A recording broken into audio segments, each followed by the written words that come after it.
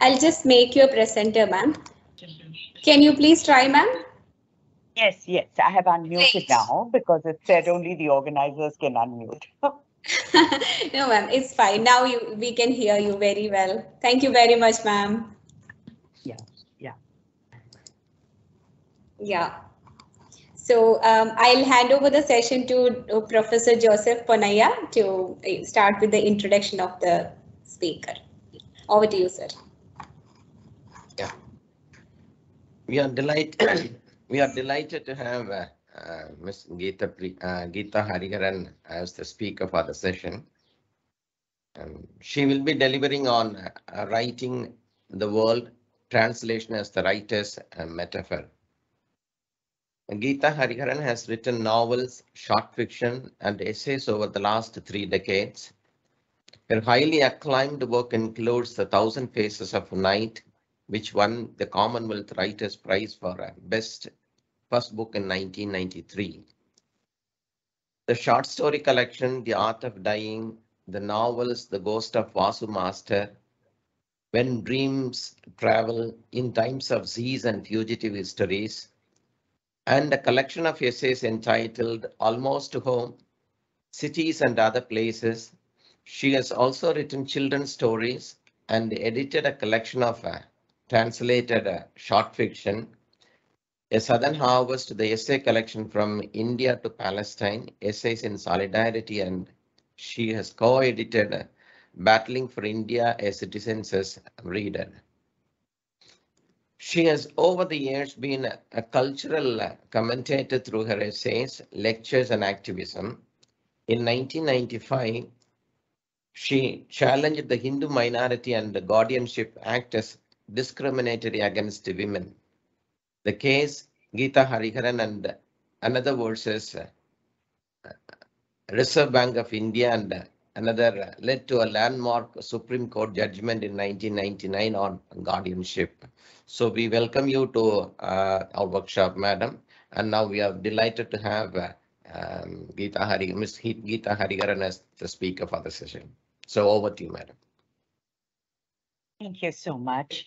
I, of course, feel a little as if I'm here under false pretenses because I'm not, strictly speaking, a translator, but not only am I extremely interested in the literal process of translation, the craft of translation, but I'm also interested in what I call the long view of translation, which is both in terms of our practice of putting our thoughts and ideas and feelings and everything that we are full of into language, as a writer, but really also as a citizen. So this calls, of course, for a context of location. And this is what I'm hoping to lead some of my remarks towards. What kind of context are we talking about within which we practice translation on a day-to-day basis in our lives, but also what specifically do writers and by extension readers do as they partake of translation. So I'm going to talk about first the extremely complex relationship that we have with language. So forgive me if I seem to go down to the basics to begin with. As a writer, the simple but not necessarily simplistic aspects of our practice is what interests me. So I want to start off with a personal encounter with language to build up to the context. So I'm going to read a little bit from my book, Almost Home. And till the age of 8, I was called P.H. Githa, and I studied in a school in which the medium of instruction was Tamil. My initials were very confident about where I came from. P for Perunkulam, literally Big Pond, was the village in Palakkad my father came from. Palghat used to be Palakkad and has now gone back to being so thanks to post-colonial corrective zeal.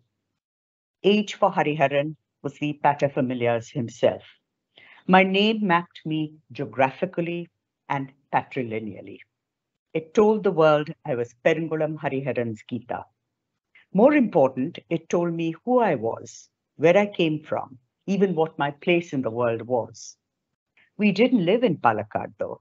We lived in Matunga, the South Indian stronghold of Bombay. In Matunga, you could live a lifetime and lose little of your linguistic, culinary, and other assorted legacies to the host city. Then my father, a journalist, became the founder editor of a newspaper, the Economic Times, and we moved from Matunga to Nepinsi Road, not more than 10 or 12 kilometers from South Indian School. In Nepinsi Road, a new world populated by Hindi, Marathi, and Gujarati speakers, all of them ruled by Indian English, unfolded for my bewilderment and delight. My sister and I practiced what we imagined was English. This English was a guttural, vowel-hating language. It made us happy because no one but the two of us understood it. But when we were sent to our new school, we discovered that the rest of the world, a place full of perverse people, spoke an English much less exciting and much more exacting than ours.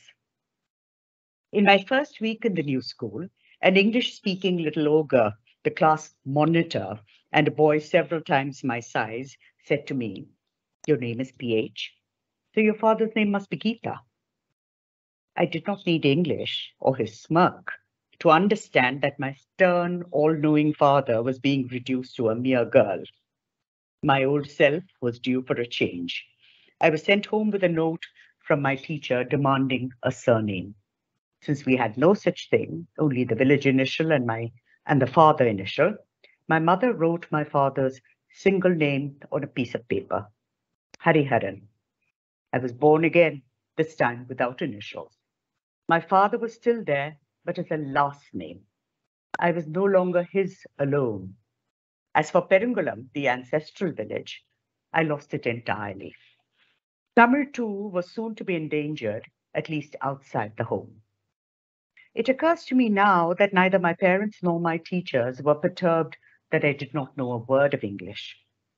Apparently, they knew something that I didn't, because not long after I acquired a surname, the English followed quite meekly. In a year's time, I had learned the language that went with my new cosmopolitan name, which would make it easier to fill out international application forms that took you places. the kind that begin first name, family name. I was not to know till many years later that I had been selected to become one of Macaulay's step illegitimate great-grandchildren. So, you know, I, as a child, and I know that this experience of mine is not unique, because we live in a multilingual context, and many of us have, for historical reasons, for locational reasons, for your parents' livelihood reasons, we have been pushed to different places, and what we have then is a kind of khichdi of languages. I do remember that when the census takers came to my house once, they were completely puzzled because we claimed that the father in the household, first we had an argument about who they would put down as head of household, but since they didn't believe in co-heads of household in the census, but they were extremely puzzled when we all claimed to have different mother tongues. And as Delhiites, if there is anybody who will confess to being a Delhiite in India, a rather shameful thing in many ways, my children, we said, you know, their mother tongue is Hinglish. And the census chap looked at us with great disgust, went out and probably wrote exactly what he thought we should be. So what I'm trying to say is that very early on, you realize several things about language. One is that it is slippery. One is that you can be in various locations in terms of being an insider or an outsider. And though it might seem self-indulgent that I began with this little autobiographical account, I want to point out, especially for the young ones, that you must pay attention to the signals here, the signposts of hybridity. So when I say Palakkad, but I'm talking about Tamil, already you know that you don't belong either to a straightforward a language family as in Tamil, or a straightforward language family as in Malayalam. So already you are a hybrid, which hold on to that thought, because what does hybridity mean? What does being on the border mean? You know, what does being a straddler mean? So that is there. And then you have Bombay, and within Bombay, just 11 kilometers apart, I remember always sort of worrying about this because people would say they went off to Canada or the United States or somewhere and they felt dislocated. And here we were, we moved 11 kilometers and we not only changed languages, but I want to underline the fact that shifts in language mean shifts in subcultures as well as cultures. So things are not what they seem. You know, you are going to stand as a 13-year-old in Bombay, my Bombay, not Mumbai. We stood pretty much at the center of Indian English with all its angularities, its associations of power, and its dangers of deracination and loss of multilingual practice, but with multiple languages leaking into your day-to-day experience. But we also stood at the doorstep of Hindi as national language, and hold that thought again about the national, Marathi as a state language, Gujarati as the alternative state language, and Palakkad Iyer Tamil spoken at home. And then, for a reason I will never fathom, French, which I discovered years later did not work all that well in France. But to come back to Hindi, I moved to Delhi at the age of 30, and I assumed that I was a Hindi speaker and discovered that actually I spoke not hybrid, but an impure bhasha called Bambaya. So in addition to multilingual. In addition to hybridity, please add Shuddh and Ashuddh. I am definitely in the hybrid and impure camp. Now, this is very important because this determines the kind of writer you will be. You know, the literal process of translation that a multilingual writer and reader goes through, and the metaphorical process of translation you go through, because almost always, 99.9% of the time, you are writing about people who are not thinking in English, who are not speaking in English. So what is this bizarre kind of process, what I think of as invisible translation? So I have already told you that you have an exciting week ahead, because we have a very complex relationship with languages. It's, on the one hand, it's vexed in terms of levels of competence, in terms of difficulties of craft in finding equivalences, just in terms of words, but sensibility. But you also have power structures in terms of whether it's English, whether it's Hindi. There are different sorts of power structures. There are also political problems, which I will come to by and by. It's very difficult to leave politics out of all discussion of translation, of literature, of languages. Power structures being, important. But to begin with, I'm going to actually do something rather straightforward before I get back to complexities, which is talk about the most obvious merit of translation, which we sometimes forget when we are talking about the craft of translation. In India in particular, we tend to sort of get very snobbish about a particular language and say, you will never find the equivalent for this word. So what do? Do we give up, or do we make use of this miracle of translation? If reading is a miracle, if writing is a miracle, so is translation. It is a miracle. And so I'm going to, again, read a little bit. I promise this is the last thing I'm going to read. It's from an essay called Speaking in Haiku.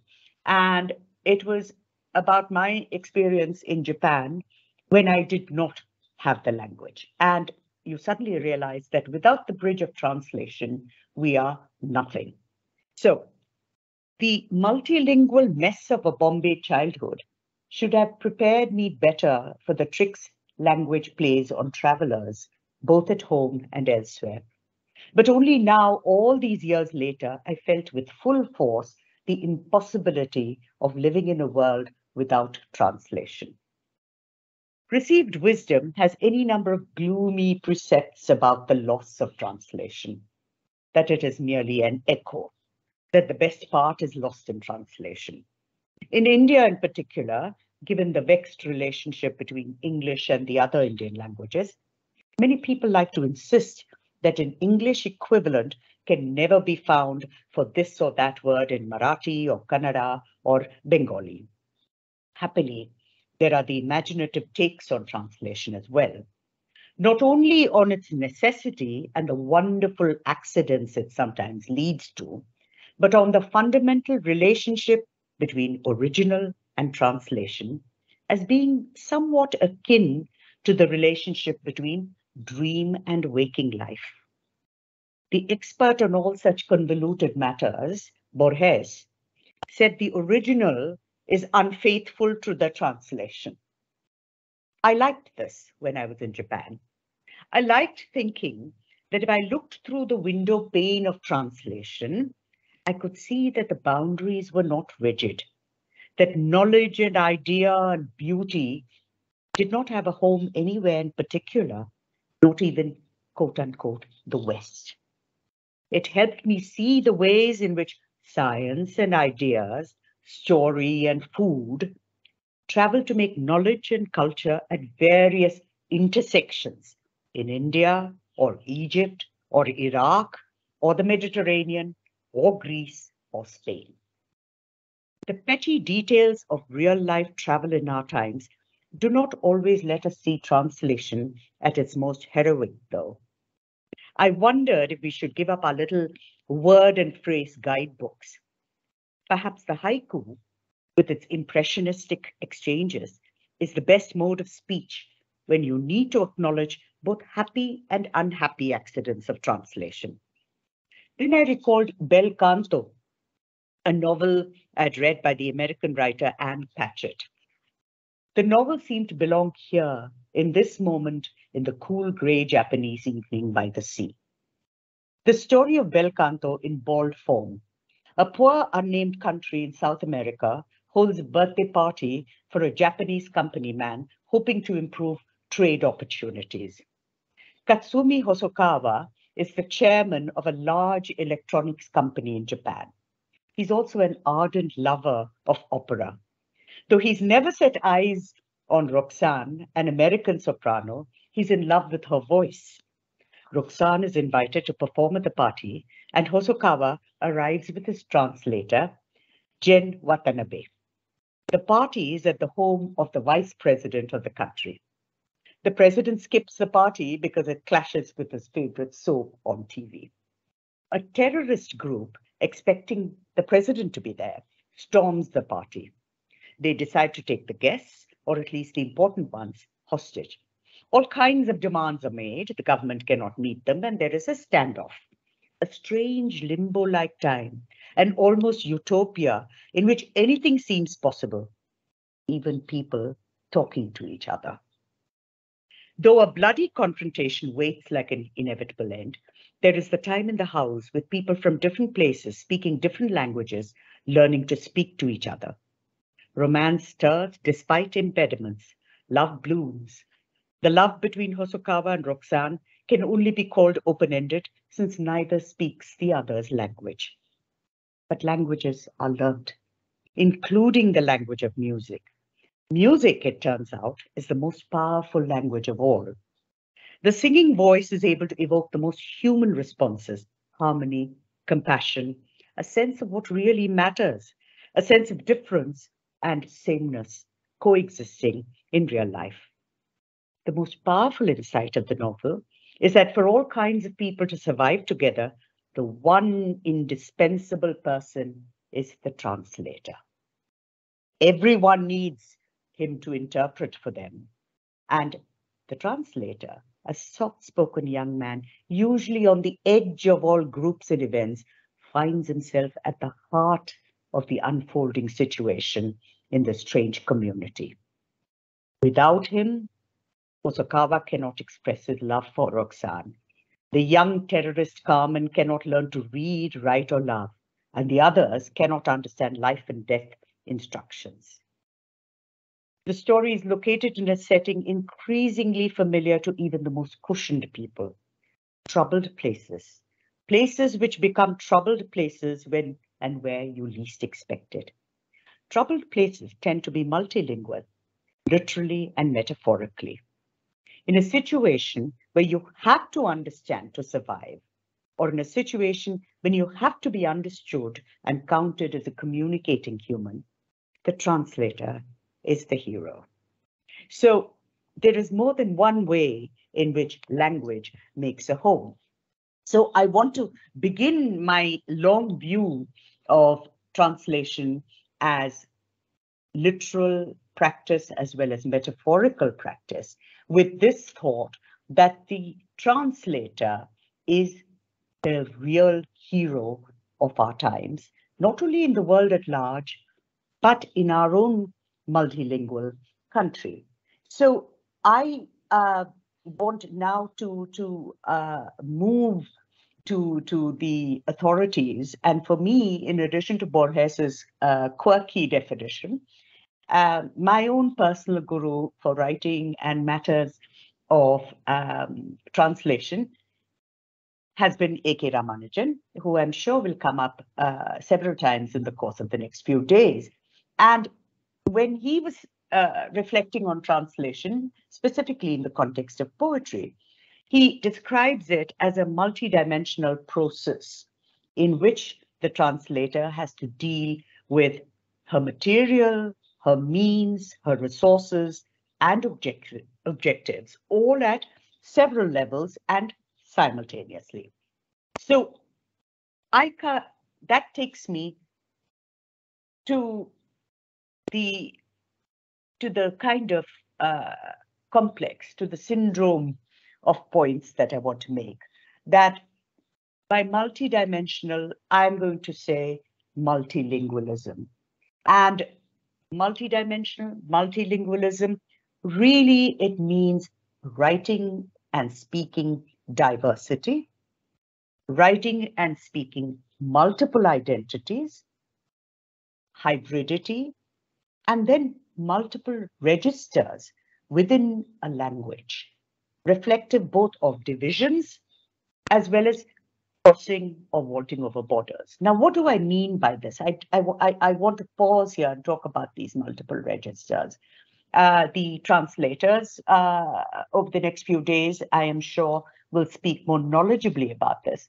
But I know, for example, that when I was editing A Southern Harvest, which is a collection of translations into English from the 4 major South Indian languages, we say 4 major South Indian languages, but of course we know that each of our languages has sort of, I don't know if I'm using the word registers, perhaps wrongly, but it has subcultures depending on geographical location, depending on caste, and this is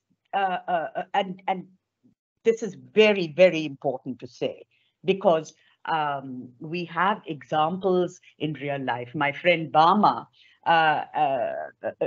has told me about how, when she wrote her autobiographical first book, Karakku, that people in her village were quite angry with her initially, and they said that as it is, they think of us, our community, as ugly, and now you have actually revealed to them the language, the earthy language in which we speak. And it took a while for the people in the village to realize, with a lot of the young Ambedkarites in the village, explaining to them that this is what we are and we have to be proud of our language, and who's anyone to say this is not literary or this is not powerful or beautiful. So you have within a language, within Tamil or Telugu, these locations, geographical locations. You might be in the border, you might be from the Muslim community, or you might be from a Dalit background. So the multiplicities of languages, there is also, it's not always just pride, there is also the collisions that take place. So that you might have, there are some very moving Dalit poems when the poet asks, what language should I write in? Do I write in the acceptable language of the establishment, of the literary orthodoxy, which would want me to partake of Brahminical rules for language? Or do I write in the language that I've heard at home? Do I write in the language of my father? Can go a little further, even though he belongs to a particular caste, or of my mother, who has even less space. So these are the kind of collisions you have. And in other words, we are not going to pretend it's a kind of, what shall I say, sweetness and light kind of scene. It is not. Language, and we're not going to pretend that it's only the conflict between English and the multiple Englishes we speak in India and the other Indian languages. It's not. We have a very long history of power structures, within language. But we also have a long experience of languages. Languages and cultures really don't care about borders. And this is terribly important for us to remember, because borders have actually yielded very rich hybrid languages. Think of Marathi and Kannada flowing into each other. Think of Tamil and Malayalam flowing into each other. And most important, think of the power of the bilingual. Think of the power of the multilingual. And we need to think of this because we do not want to equate a language with a religion. There is no such thing. So we want to claim Urdu as part of our very, very rich storehouse of languages. And it cannot be mapped. And I think this is really important because this powerful treasure chest that we have of multiple languages must be used for its bewildering riches, not seen as a problem. So I get to my own experience of invisible translation. So this is, in a sense, as I said, there is this very complex business of location. You might be located in a particular way because you're a woman, or you belong to the working class, or you belong to a particular caste, or you're an Adivasi, or you're a Muslim.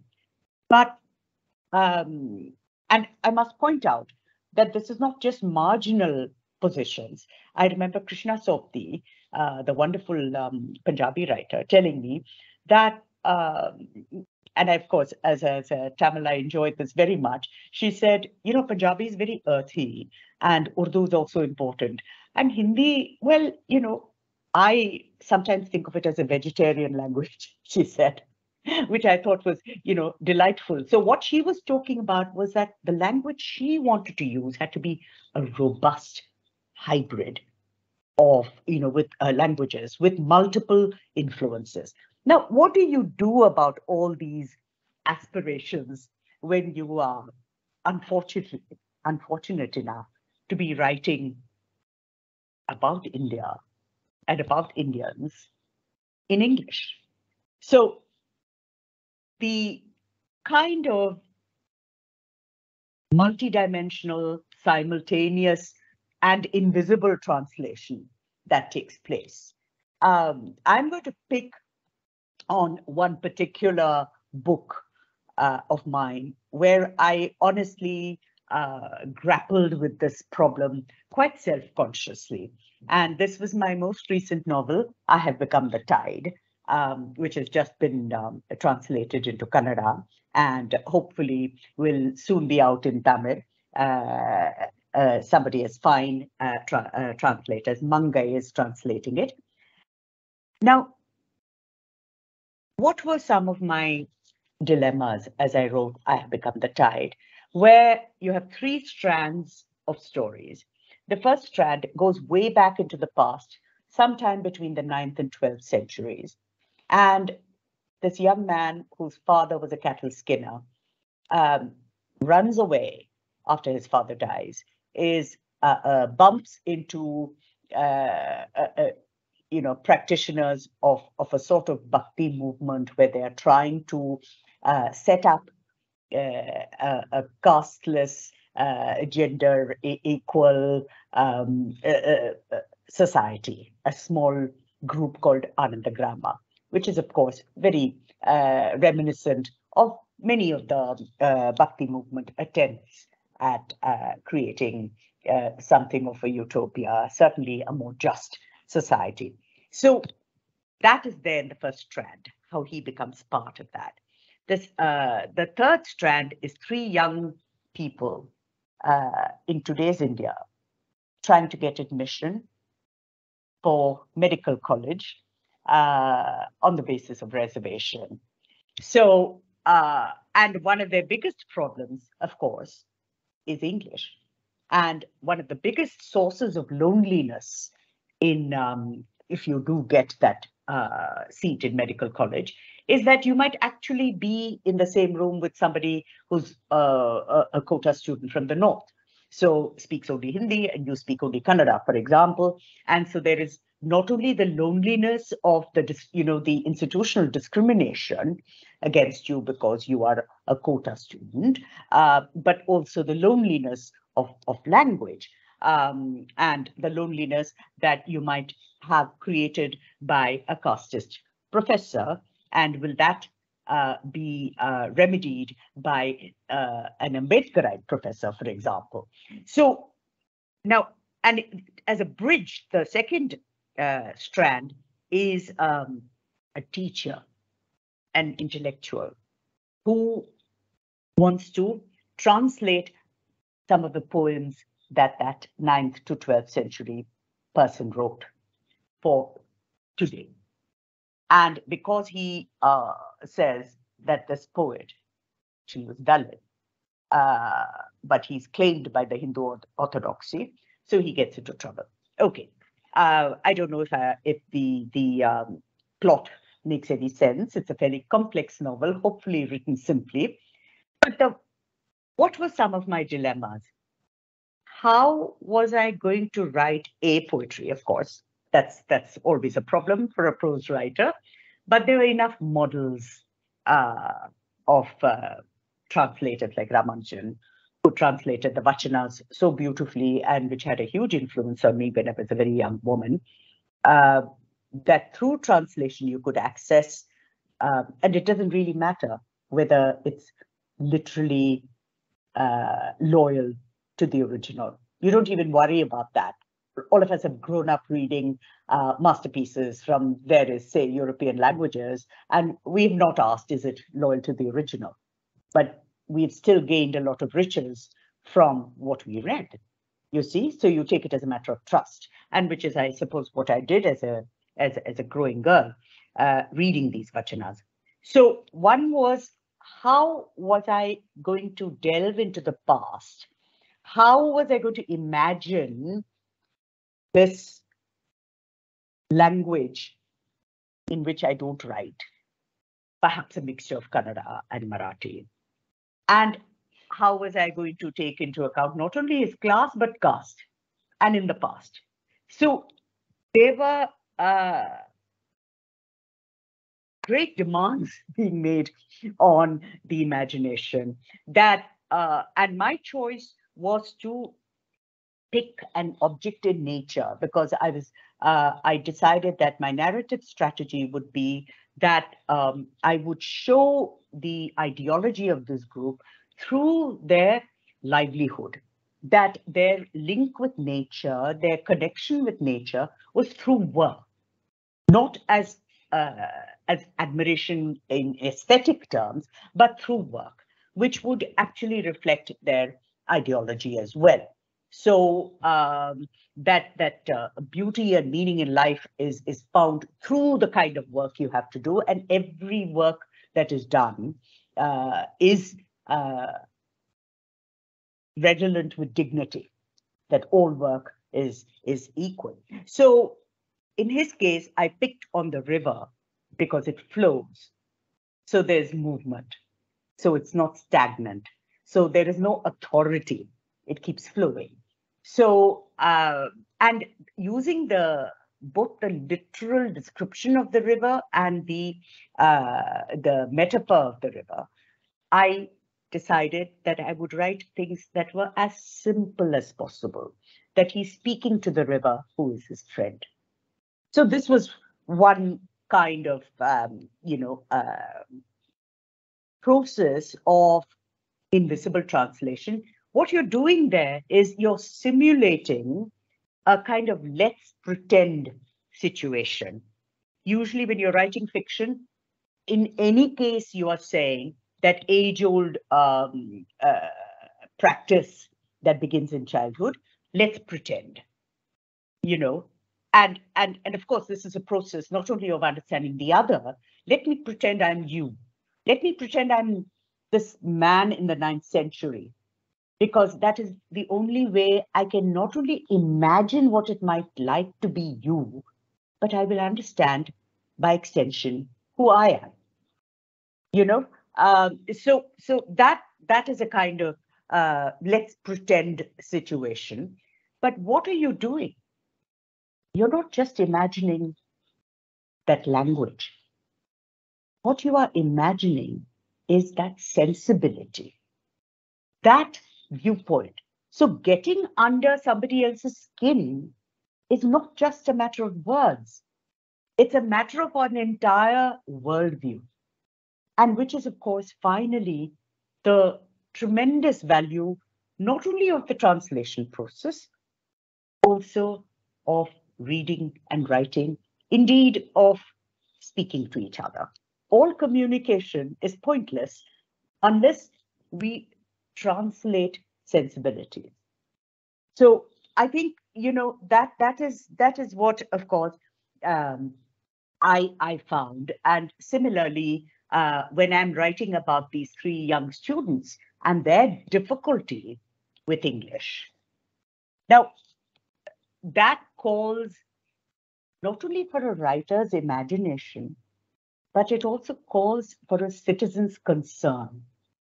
Because as a writer, not only do I have the responsibility to try to the best of my abilities without having had those experiences, without appropriating their experiences, to imagine, but also as a citizen, as I'm imagining, to bring in the political, which is my solidarity with the situation. That though we have a constitution which promises equality, all these, 75 years later, that we still have a situation where these young people, our future, feel discriminated against or have difficulty with the language in which they are taught, the language in which they are mocked, and the language in which they are intimidated, and sometimes defeated. Not always, but sometimes. So what would their poetry be? There's a young Dalit medical student called Satya in my book who writes poetry. And I think this is very important. At one point, he tells his friend, I don't even know what I write is poetry. And the friend tells him, who's anyone to tell you how poetry should be written? If you think it's your poetry, it is. And in a way, I think these are some troubling questions we have to address. Those of us who write correctly, who teach, you know, are we making a mistake? Do we have to be a little looser about the rules of what is correct writing, what is correct translation? In other words, I think that all the time we have to ask ourselves one rather tricky question. Can you leap from being a translator to a writer? Can you leap from being a writer to a citizen? Because without that, we will continue to be restricted, dominated, and hemmed in by the power structures within language and how translation is done, from which language to which language, and in what particular register. So again, I want to tie it all up by again going back to A.K. Ramanujan and Vinay Darwadkar's essay on A.K. Ramanujan's theory and practice of translation. Ramanujan, of course, quite instinctively breaks some of these power structures by saying even one's own tradition is not one's birthright. It has to be earned, repossessed. The old bards earned it by apprenticing themselves to the masters. One chooses and translates a part of one's past to make it present to oneself and maybe to others. One comes face to face with it, sometimes in faraway places, as I did.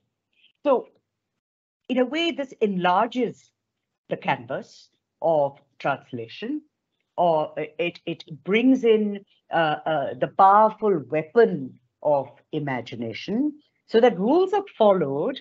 The text, of course, is the big boss, but you have the tool of imagination to not just translate in a literal way, but to make that work sing in the target language.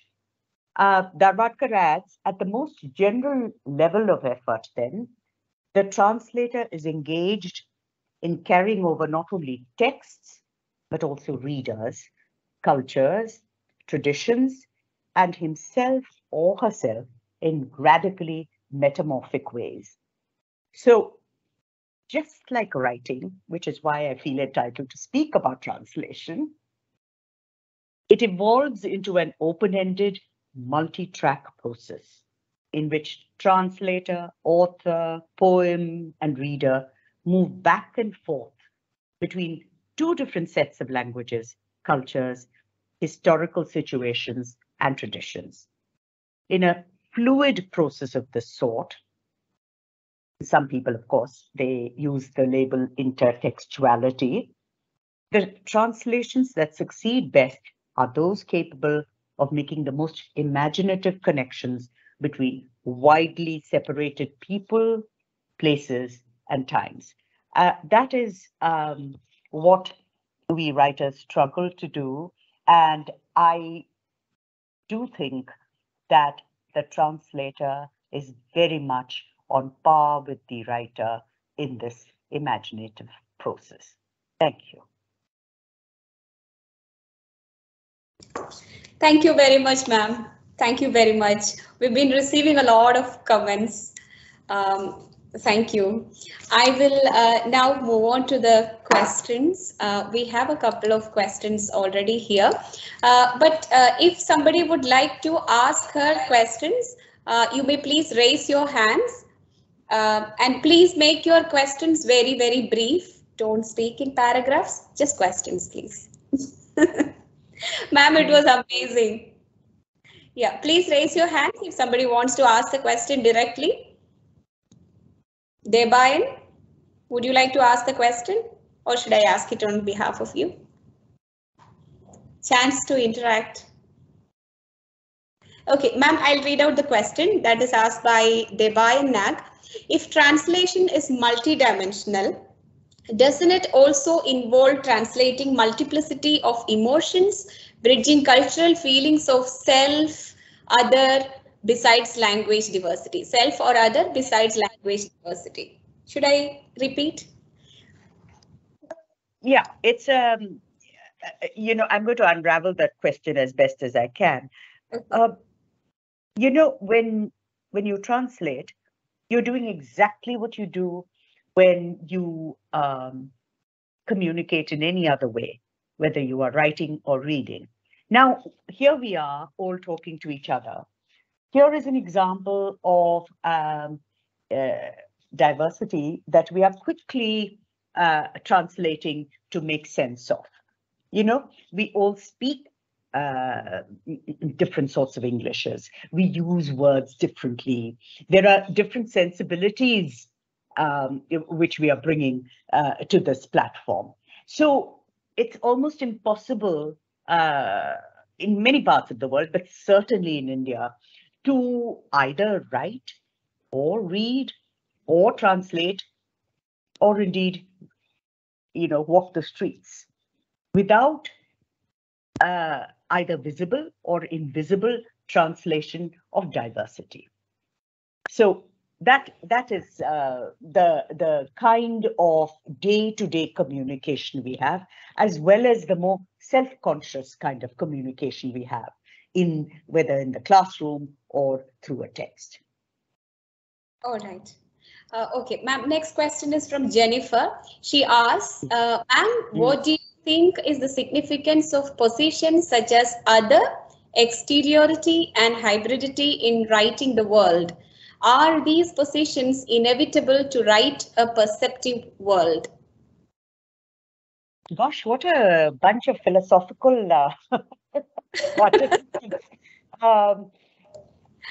I just repeat the question for me, Kartika. Yes. What do you think is the significance of positions such as other, exteriority, and hybridity in writing the world? Are these positions inevitable to write a perceptive world? You know, we must never mix up the perceptive quality of the work, the insightful, valuable nature of the work with where you come from. Um, uh, I've often said it's not a very popular comment usually, but you know, if I have students, I've often said that the fact that you come from either a hybrid place or a troubled place, the fact that you have stories of your own, stories that you have experienced and been part of that are complex and troubling, does not mean that what you write there or what you translate from there will necessarily be of a certain quality of literature. So it might be very useful sociologically. It might be very useful as a political statement. But literature has this very annoying way of having certain independent indices of quality. So the ideal position would be that you are able to communicate a certain worldview, a certain ideology, if you like, your writerly ideology of your take on the power structures and how they affect these particular human beings in this particular situation you're writing about or that you're translating. So if you're able to marry that perspective, the worldview, with certain narrative strategies, the two are so completely welded together that you can barely separate them, except in a pretend way in the classroom. Now that would be good literature. But that's a theoretical formulation, and we spend our whole lives aspiring to that. And the fact that you don't succeed once doesn't mean that you're not going to try again. And in fact, when you come to the business of translation, there is no such thing as the final translation, however good it is. So it's almost like a compliment to the text that various people will keep trying to translate it. And sometimes there is even the very, very rich experience you get when you read multiple translations of a text, say Mahashweta Devi's or Adaya Pawar's Baluta, which has been translated by different people. So you look at these various translations and you get some, you know, a closer view of what the original text might be.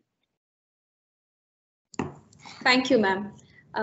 So no raised hands, so I assume that I have the control of the session, so I'm just going to the next question. All my answers are so convoluted that they don't ask any questions. No, ma'am, there are so many great comments coming in, and I'm really wondering why people are not raising hands to react, you know, to interact. Yes, somebody has raised hands. Is it a first hand raised? Najib K. Sultan, you may please ask the question. Let me just enable. Yeah, I think you can speak now. Can't you? Najib? No. Okay, 1 second. I'll make you a presenter. There you go. Can you speak now? Unmute and speak. Dr. Najib.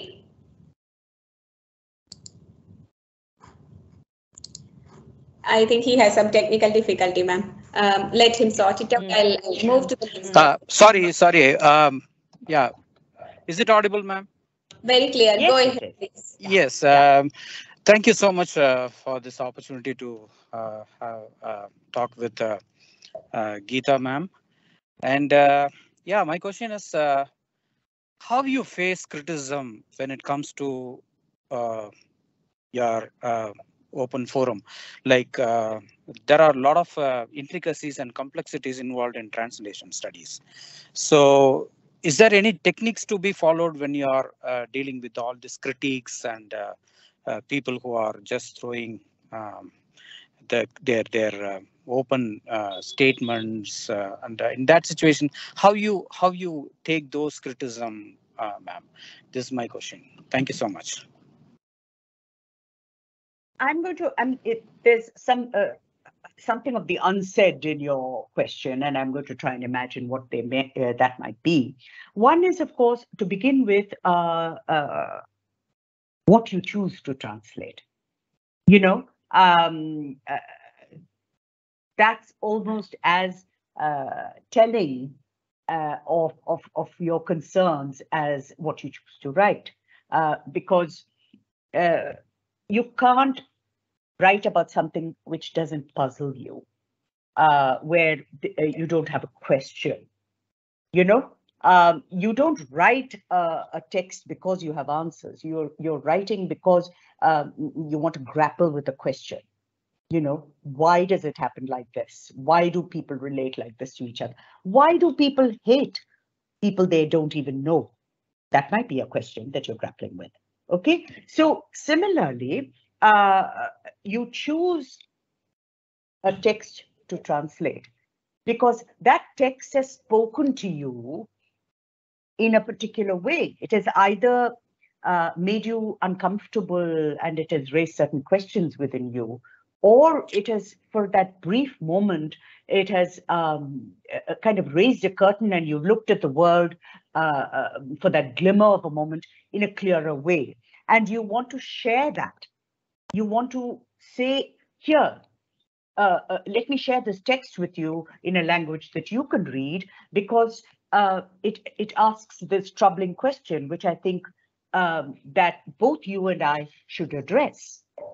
You see, and this is also a way of saying. Let me put it this way.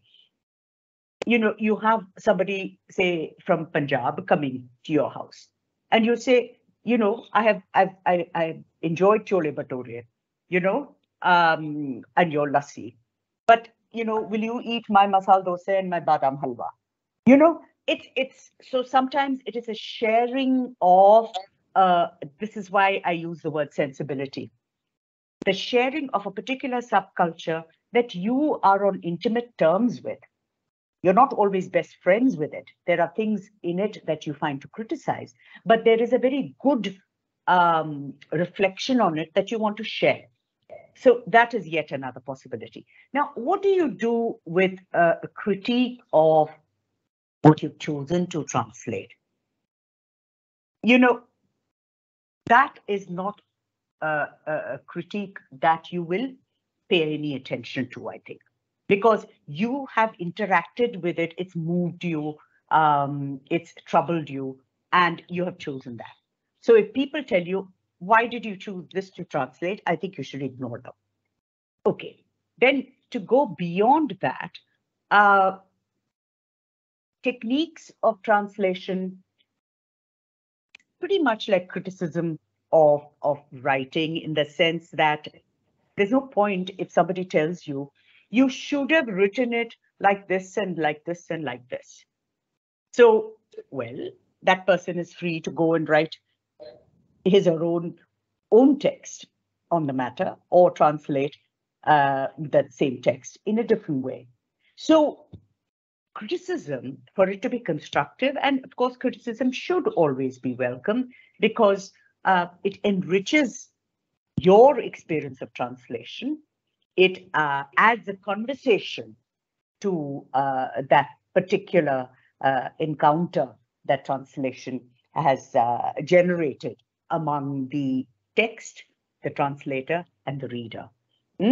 So constructive criticism should be in terms of two things.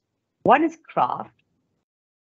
You know, is this word really a good equivalent for that? And that is always, there's always room for conversation there. You know, let me give you a specific example.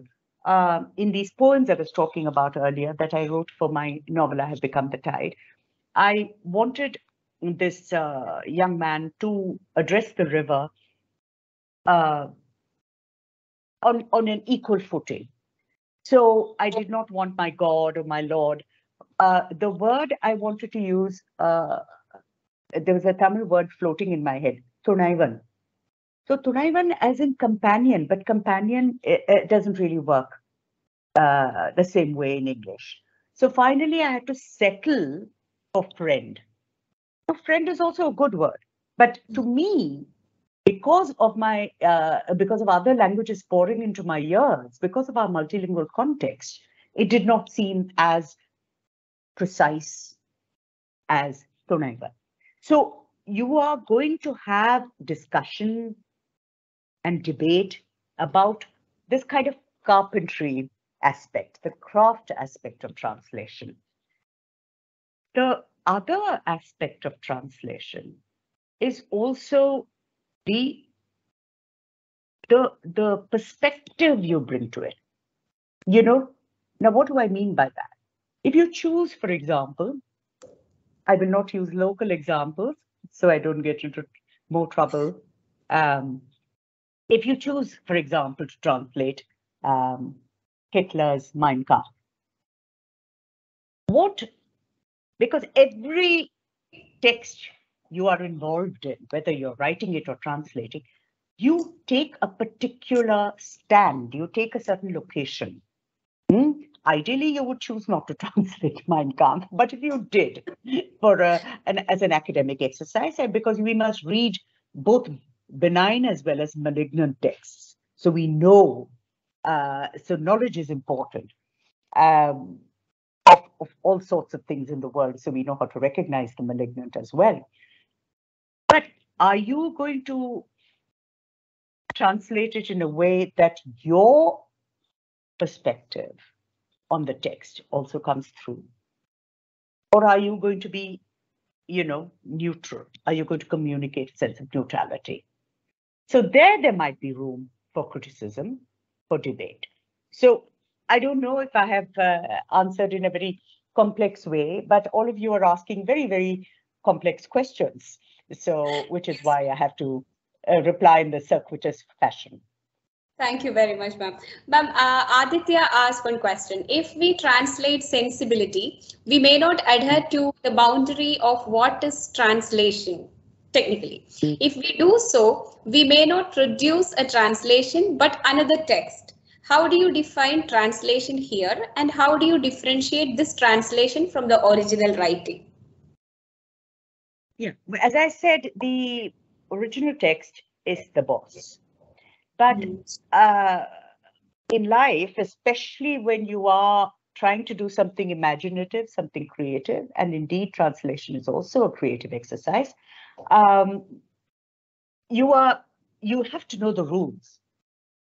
To bend the rules imaginatively, to experiment with bending the rules and denting the rules, and sometimes maybe even breaking a rule or two, you have to know the rules. So you can't work in a vacuum.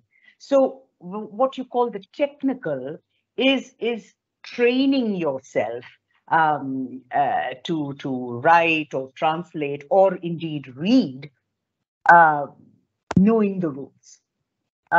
Learning more and more. It's a lifelong process. You're not going to, finish a BA or an MA or a PhD and say, now you know everything about the technique. It's something you learn afresh with each encounter with the process, with each text that you work on. So you do need to know the technical aspects, practice it, and go through it, learn more and more about it. And not just in a classroom situation. Who are our real teachers throughout our lives? When you are finding difficulty in a particular at a particular point with something technical, when you're writing or when you are translating, you have your bookshelf. You have the texts that people have written and translated. So if you don't have the great comfort of teachers and resource persons, as you will over the next few days, what you do is take down a book and say, so you have teachers who you need never meet. You have translators who will teach you. If you look at it and say, okay, I could do this, or I could do this, and you make the choice. And you make that choice of solving that problem. And it is on that basis, to go back to the earlier question, that you can actually be criticized or appreciated, in short, be invited to engage in a debate. So. Thank you, ma'am. Umesh Kumar asked a personal question, if ma'am wishes to answer. Do you remain a single person while juggling across multiple languages? In other words, do you see different use, of yourself in multiple languages? It's a seriously intelligent question. And I think that, this is, we're going into the realm of, I'm no scientist and I don't know how the brain functions with the multiple languages. But, of course, that in moments of danger, suppose you're sitting in a plane and there's turbulence, and you go into autopilot. And whether you usually pray or not, whether you are a believer or an atheist, there's certain, words which go through your mind. Now, what language is that in? Or better still, when you see a lovely little baby, or you see a very cute puppy on the road, what language do you talk to it? What language do you use when you're talking nonsense? Baby talk. You will find very often that is literally the mother tongue. Many of us have a father tongue and a mother tongue, but that tends to be the mother tongue. So the language of emotion. And I know this is a cliche, but it's true. I think, but to answer your question specifically, I think your multiple identities, and all of us have multiple identities, those multiple identities, of course, are expressed in very different languages, dialects, in-group languages, more formal language, and so on. You're absolutely right. I think it also reflects your degree of competence in the language. So when I want to say something very serious, when I want to make a political statement, I would prefer to do it in a language where I'm careful, where I can be careful about nuance. You see? So I've just got back from Bangalore, where I was talking about the Kannada translation of my novel. And I have some working knowledge of Kannada, meaning I can certainly go marketing and I can get an auto and so forth.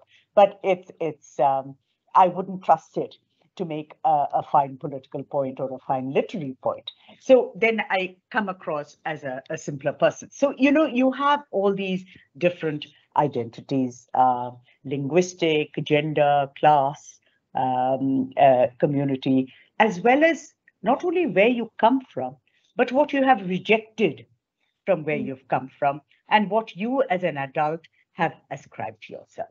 So these are the multiple identities. Excellent, ma'am. Thank you very much for that.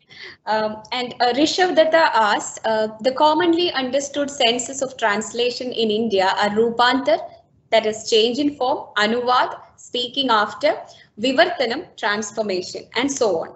And neither of these terms demands fidelity to the original. In Indian consciousness, don't you think translation has always been deemed as a creative act, a new writing? Absolutely. This is always, I spoke when I spoke of happy and unhappy accidents. Now, not being loyal to the text is exactly like learning the rules and then bending them.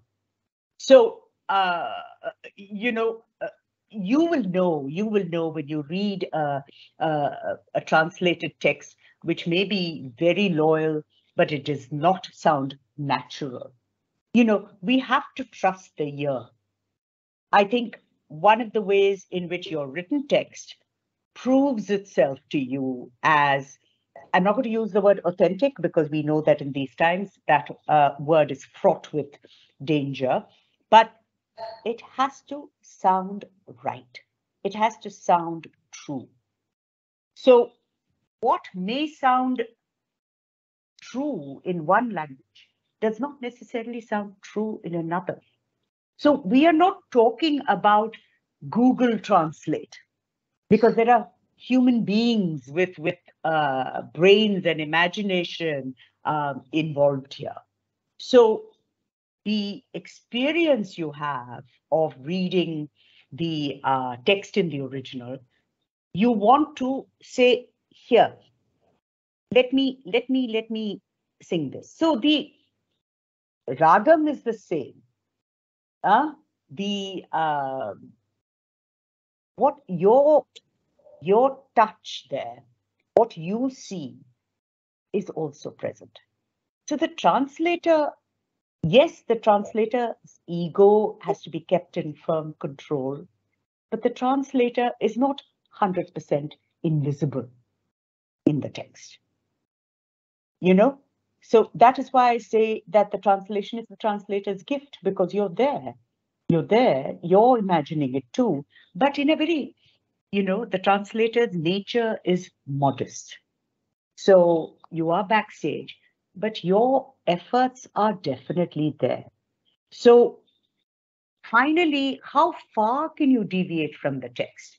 How far can you carry your imaginative exercise is something that has to be guided, A, by your inner ear, B, it is open to discussion and debate, as indeed Ramanujan's Vachana translations, they're beautiful, but they have been the source of much discussion about whether they depart too far from the original in their attempts to actually remain poetry. So these are not, which is of course the exciting thing about literature, about texts, that it's open to endless debate. There is no authority that can tell you this is what you need to do. You need to do it and learn what works for you and for the text. Absolutely, ma'am. Thank you very much. Would you be able to take a few more questions, ma'am? There are 2 more questions. Certainly. Okay. Ma'am, there is a question about the idea of purity and impurity in the production of translation. And he says that Dr. Sudhakar, he posed this question because somewhere in the talk, there was a mentioning about Bambaya as impure bhasha. It further creates more confusion when it was said that the shift in language we went shift in subculture and culture. So shift in language equates shift in subculture and culture. So don't you think Bambaya language also belongs to people and their subculture and culture? It's absolutely. In fact, I think you misunderstood me. I am all for, see, we have to address, even if we don't agree, and I do not, purity is a very difficult notion for me. It is almost always accompanied in history, and definitely in our country, with excluding people on the basis of purity, whether it is of caste, which is the first thing that comes to mind, or language, or food, or, so I actually am saying that language is one resource we possess that teaches us very powerfully that we can communicate better, we can communicate in richer ways if we entirely shed this notion of purity, because languages flow into each other. Just as people have multiple identities, just as we are all kind of hybrid products who come together. I mean, just this whole experiment called India, here we are extraordinarily diverse.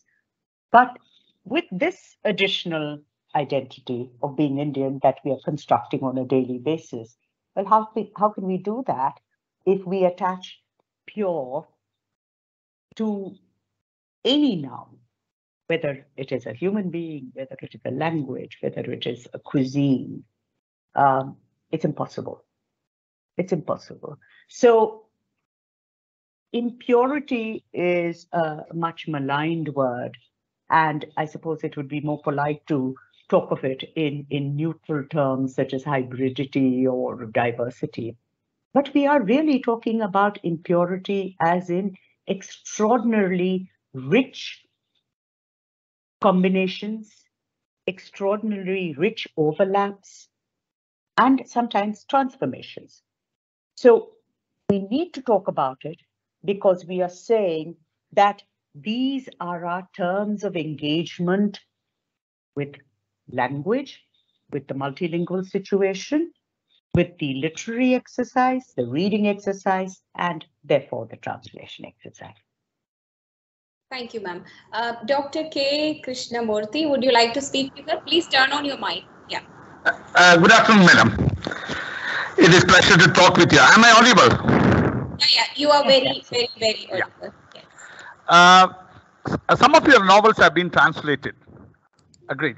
Yes. And whether all your emotions have been translated perfectly?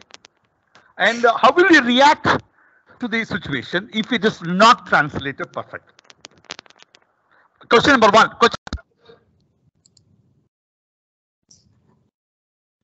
Okay. Shall I respond to that? Yes. Yeah. Well, it's entirely, I'm smiling because it's entirely a matter of trust. You know, if at the most I can get a sense of the Tamil translation, which I can read very slowly and painfully. I can't read any of the other languages that my work has been translated into.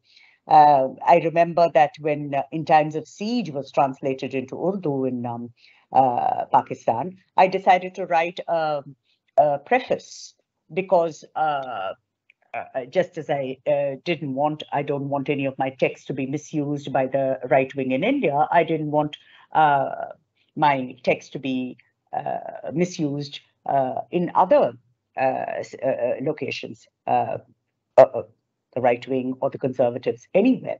So those are some of the attempts at protecting yourself and your text that you attempt. But honestly, you have no idea. You trust the translator, you trust that publisher.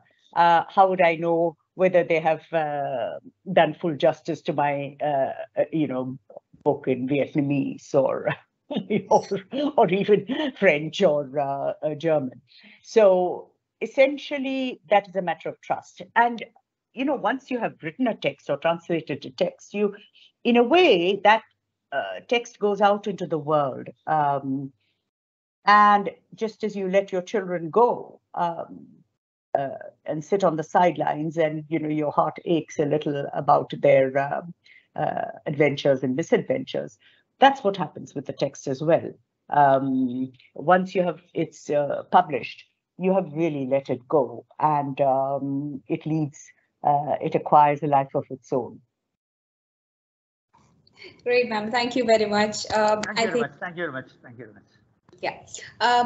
Ma'am, there is one question. Can we translate an author's voice keeping in mind the socio-cultural context?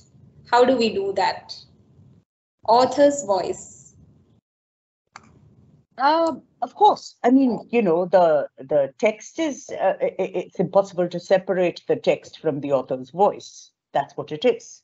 It's the voice, the author's voice speaking to you. But there is also a larger context. Now, when you translate a text which is very specifically located in a community or in certain times, you need to frame that translation.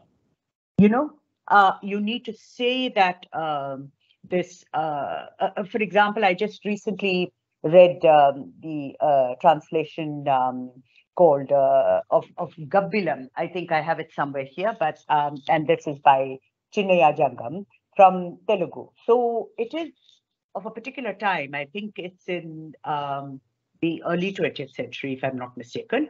And now you need to be told that a Gabbilam is a bat and that it's a writing back to Meghdutta, because instead of swans and peacocks, you have this very powerful Telugu poet from the Dalit community writing and saying, let me talk to the bat hanging upside down, because this is what my position is like in this society.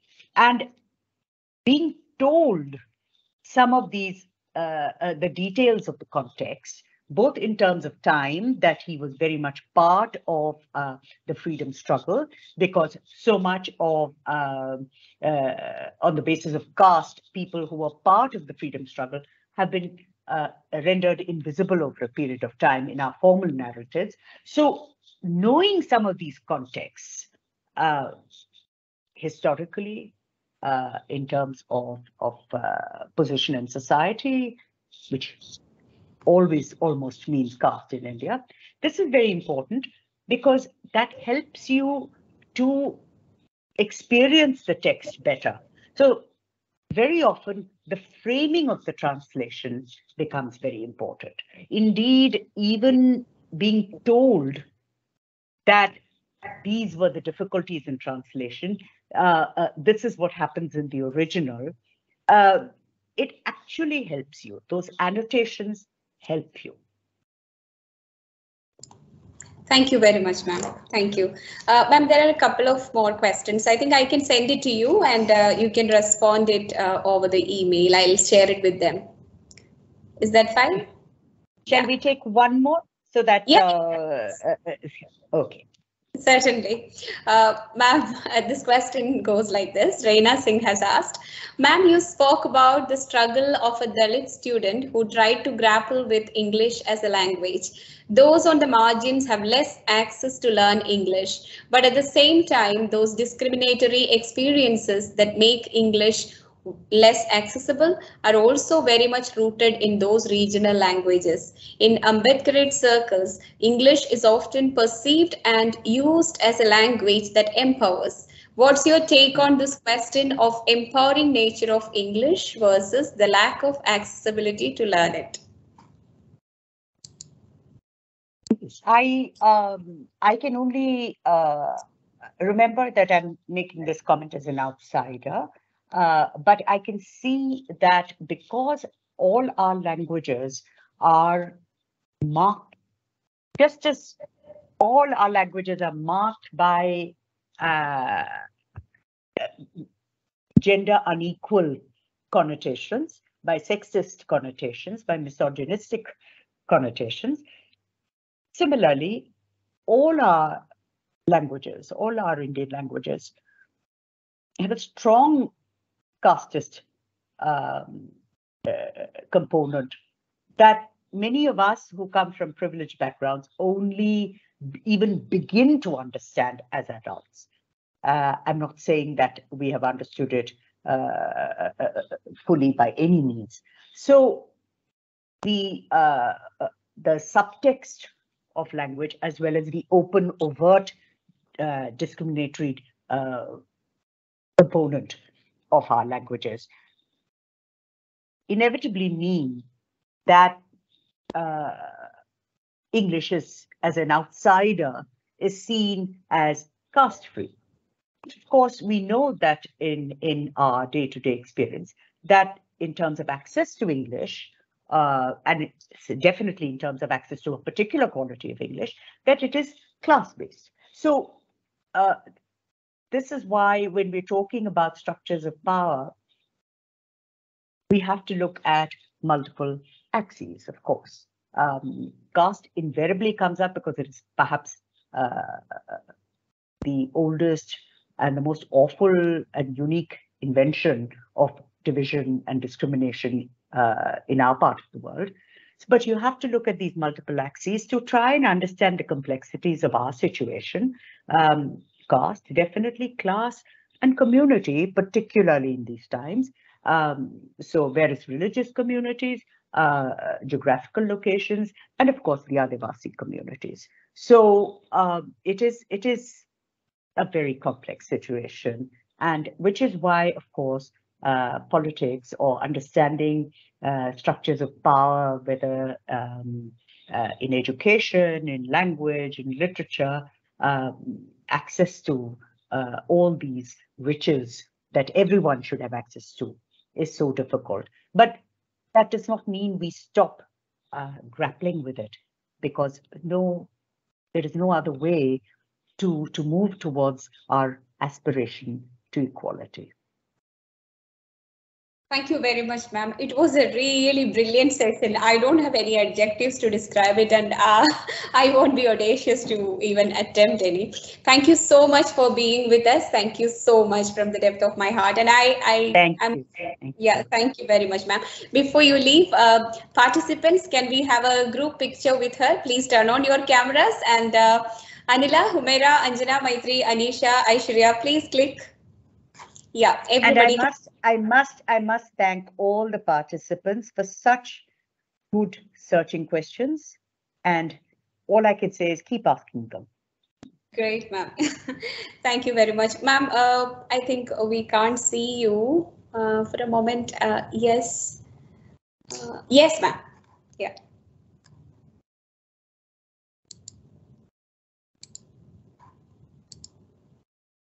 Thank you. Thank you so much, all of you. Thank you, Karthika.